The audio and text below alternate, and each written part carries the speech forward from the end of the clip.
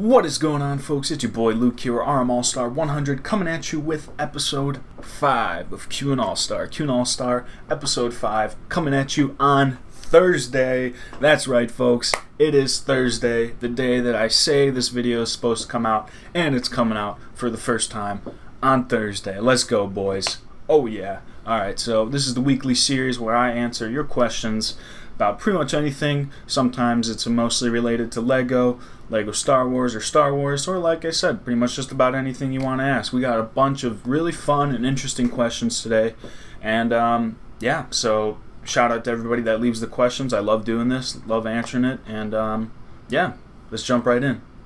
And our first question comes from Louis Dog 202. He says, "Who is your favorite dark side / Sith character in Star Wars?" Mine is Palpatine. Pretty solid choice.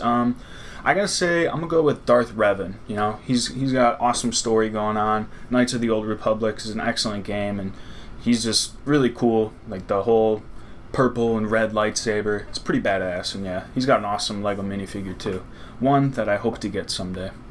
And next up from Paper Baghead. I like that. Q&Allstar, what do you think Lego is making a Lego land speeder like every year? LOL. Honestly, I think for this one, it's probably just because, you know, it's kind of like an iconic little ship, you know, kind of similar to like the Millennium Falcon. Like, it's, you know, people know it, they recognize it, so like, you know, every couple years you probably want to make a new version of it to kind of get like the newer kids that are just getting into Lego, like younger kids, it's, you know, every couple of years you got to re-release it and get a new land speeder out for the new fans of Lego. I don't know, that's kind of just my thoughts, but what do I know? Next up, DeBoss asks, kind of a bad question this time around, but if aliens invaded Earth and said answer in one paragraph or a sentence or two for your video purposes, why we shouldn't destroy Earth, and say for some reason humanity chose you to answer, what would your response be? Well, I disagree. I think that's an excellent question. And if aliens were to come to Earth and threatened to destroy us, and I was somehow elected to represent the entire human race, I would say, go for it. We kind of deserve it. You know, take the resources, take the trees, the water, the oxygen, all that good stuff, all the minerals, but, you know, at humans, we had a good run, but I don't know, man. Times are tough. That's all I'm going to say. Alright, and Tuscan Productions says, again, thanks for featuring me. Of course, man. I feature everybody pretty much, so, but I'm glad you guys appreciate it, because I appreciate the question, so it's a two-way street, you know? Alright, there's a lot of big Star Wars mock series on YouTube. What's your favorite and why? Keep up the good work again, LOL. Thanks, man. So, let's see, I'm not a huge follower of a lot of these big mock projects. Like, I got mad respect for all these guys that do it. I followed pretty closely to Solid Brick Studios, his Kashyyyk mock when he did that a couple years ago. So I tried to follow along with that. But more recently, like I said, I'm not super into it, but I gotta say, Rich Boy J doing his Starkiller base, I've seen like some clips and some live streams, and he's just got some awesome builds in there, and I think, you know, he's a super talented builder and a nice guy too. I met him a couple times, so yeah, I'll go with that. Rich Boy J's Starkiller base series. Check it out if you haven't already. Alright, and Indiana Skywalker coming at us saying, thanks for featuring me. If there was ever Star Wars CMF, what minifigures would you like to see in it? I would like to see Saw Gerrera and Yaddle. Very good choices for a very good question, and yeah. So, yeah, I did some thinking about this, and honestly, there's like, with Star Wars, you know, it's such a huge universe. There's like, literally like countless characters, you know, like, there's just so many different options they could do from so many different times. So to kind of vary my options here, I'm going to go with 4 that I kind of picked out. I'd go with Gar Saxon, kind of with his Darth Maul Mandalorian look there. That's a pretty solid figure I think they could make out of. Also Galactic Marine. I know that's a pretty popular figure, and one that, yeah, we've never actually seen in Lego officially. And then also I'd say some Force Ghosts. I feel like we're kind of overdue to see some Force Ghosts in Lego minifigure form. And I think with the Harry Potter, like the Expecto Patronum kind of stuff, they got that trans blue look, as well as the Electro figure from a couple years ago. Like, you know, you could make some Force Ghosts if you wanted to. Let's see it, man. And finally, I'd go with Arcan from Knights of the Fallen Empire, the Star Wars MMO. They had that really cool cinematic trailer, and I guess the game ended up not being that good, but that's a really cool looking dude in the Star Wars canon, and one I think would make an excellent minifigure. Alright, and Lemon Productions with a question in the similar kind of vein that we just talked about. What is your favorite Star Wars minifigure, and what Lego Star Wars figures do you think Lego needs to make? So yeah, like I said, you know, I'd love to see Arcan, some Force Ghosts, Gar Saxon, you know, kind of in his Darth Maul, Mando setup, and yeah, but in terms of my favorite, I got two of them right here. So we got Commander Gree from 2014. I got this in a Bricklink order for a couple bucks too. And I just think he's an awesome looking figure. He's got really great printing on him, and yeah, like I've said this before, I got like one of my first action figures was Commander Gree, so he's got a special place in my heart, and I'm really glad I got his minifigure, and he looks awesome. So, and then another one of my favorites is Luke Skywalker, back in from like the 2006, 2007 Jabba Sail Barge. This is like the first version of Luke Skywalker I ever got. You can kind of see I played with him a lot.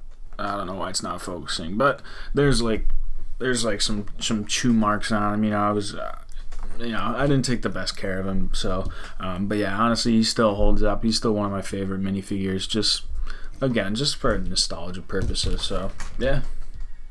Alright, and Brave Wombat wants to know, if you could travel anywhere in the world, no coronavirus, where would you go? So I would choose to go to Dubai in the United Arab Emirates. I think it's an absolutely beautiful city. I would love to go to the top of the Burj Khalifa, the tallest building in the world, until the Kingdom Tower is completed in Jeddah, Saudi Arabia. But for right now, Dubai is the place I want to go. I think it's an awesome city. It'd just be cool to just walk around, check out some awesome buildings and stuff. It's a cool place. Alright, and Diego Gonzalez asks, is that a SpongeBob pillowcase on your bed? And what's your favorite Lego SpongeBob sets? Thanks for answering all my questions. Well, of course, man. And to answer those, yes, this is a SpongeBob pillow. It tells me this side's when I wake up, and this side is when I sleep. Gotta stay on top of that, but yeah, I've had that pillowcase forever. I don't know. I just still got it on there, you know. It's my nice My Pillow. This thing's nice, dude. But yeah, and just, you know, the pillowcase doesn't really go with the whole aesthetic of my room, but you know what, SpongeBob's pretty dope. And in terms of my favorite SpongeBob set, I only own one SpongeBob set, and it's this guy right here, the Krusty Krab, back from 2006, 2007, I think. I made a video about him, and yeah, just an awesome set here. Really great, looks beautiful, holds up really well, even for being like almost 14 years old. So just a solid set, and one that I'm very happy to have in my collection. Alright, Polly Nerdiel says, hello Allstar 100, love your content. Thank you, my friend, appreciate it. The question I have for you is, have you ever seen Superman Red Sun movie? It is a movie about Superman being raised in communist Russia. If you've not seen it, I highly recommend it. Well, I'll trust you on that recommendation, because no, I have not seen the Superman Red Sun movie. I think I've seen like trailers for it, but yeah, have not gotten around to seeing that. But my cousin actually gave me his DC Universe login, so I've been meaning to check that out, and if it's on there, I'll definitely have to check it out. I've been wanting to get more into the animated DC movies, and that sounds like a good place to start, so thank you for the recommendation. Alright, and Thorn Zooms teams up with two questions for us today. First one is, Q&Allstar, would you ever consider creating a stream schedule? So, I've thought about it. I don't know. I kind of do it on Fridays sometimes. Sometimes I'll do it on Tuesdays. Yeah, I think for right now, that's probably not the best idea. You know, I still got to focus on my class, so at least for these next 2 weeks, there's not going to be anything consistent. And then even after I finish my class, like, I'm going to be going away to school pretty soon, like mid-August, so like I'm not going to have my whole collection with me, so I'm not going to be able to like stream every week, you know.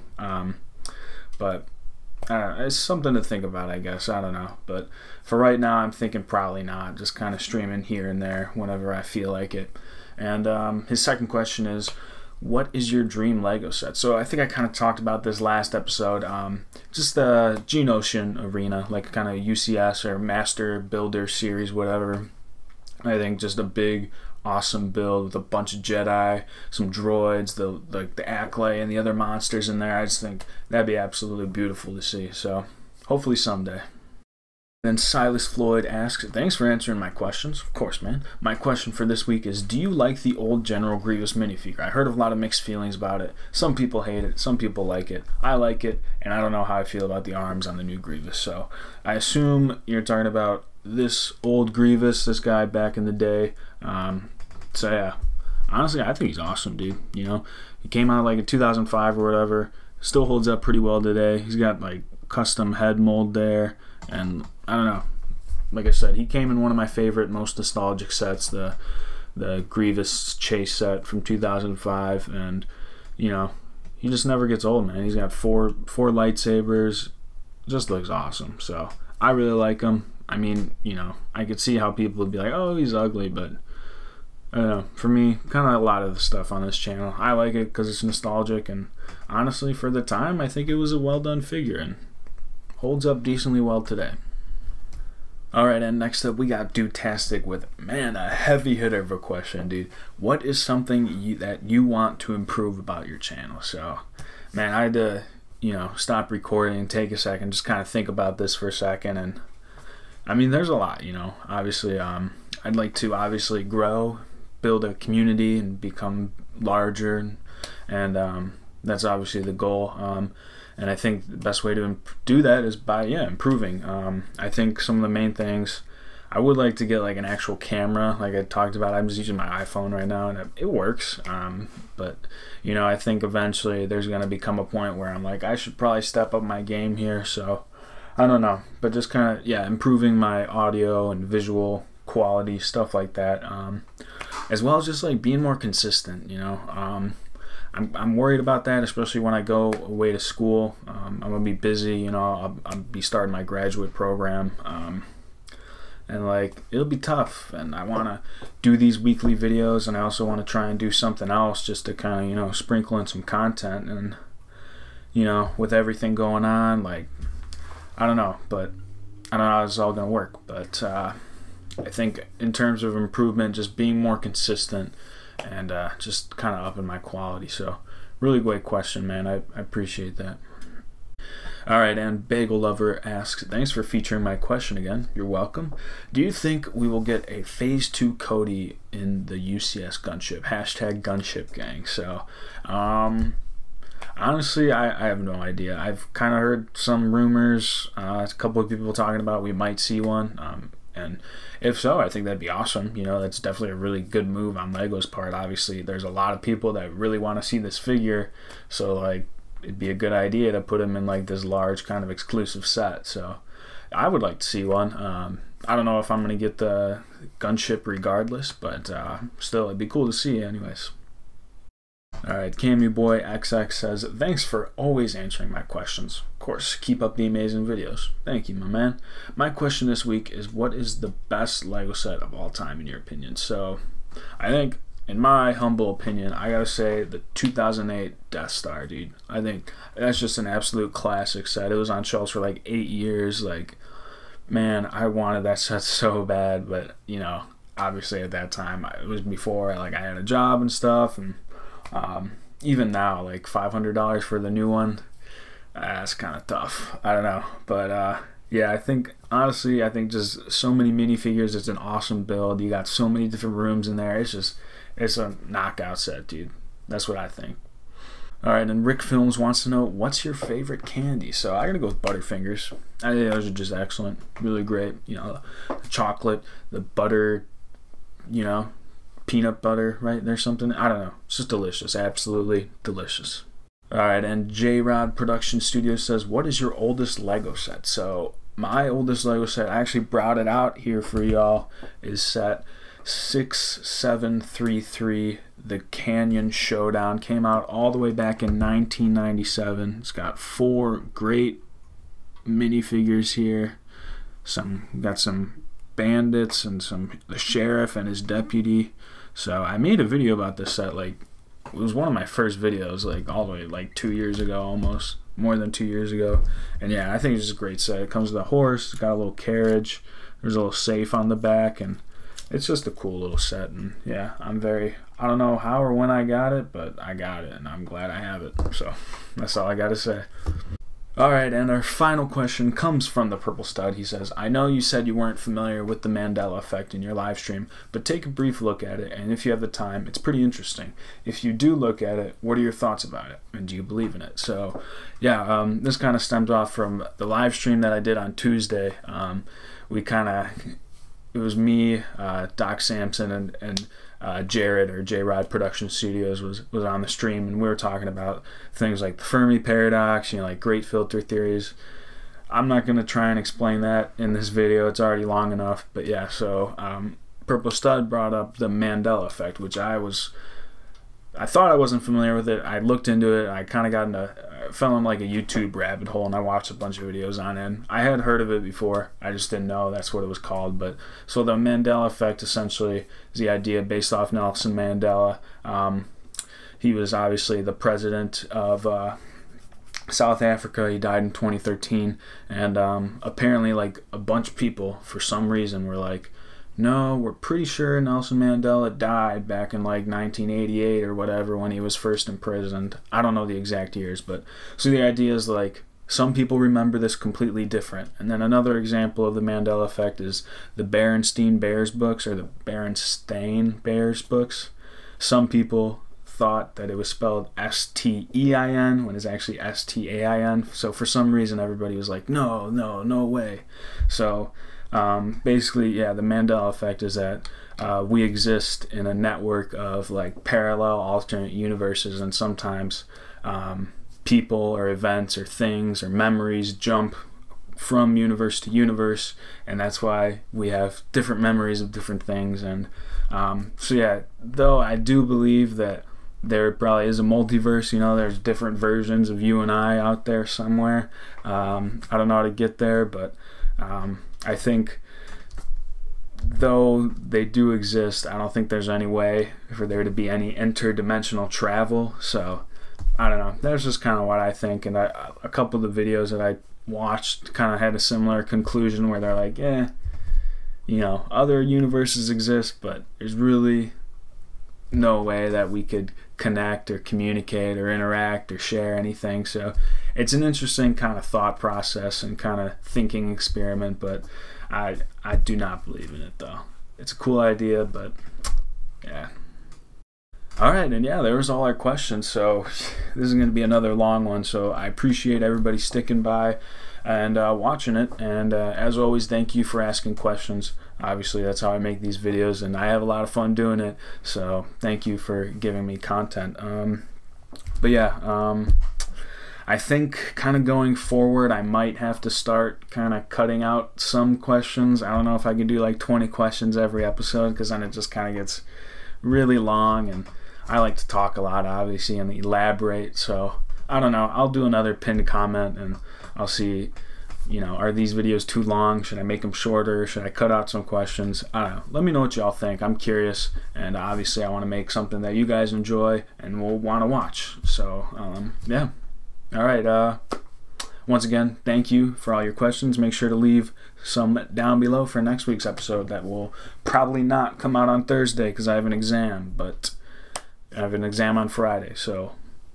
But hey, then I'm done with my summer class, and it'll be all Lego and a little bit of work here and there. But yeah, alright, that'll just about do it. As always, make sure you have a great day. We will see you next time. Peace.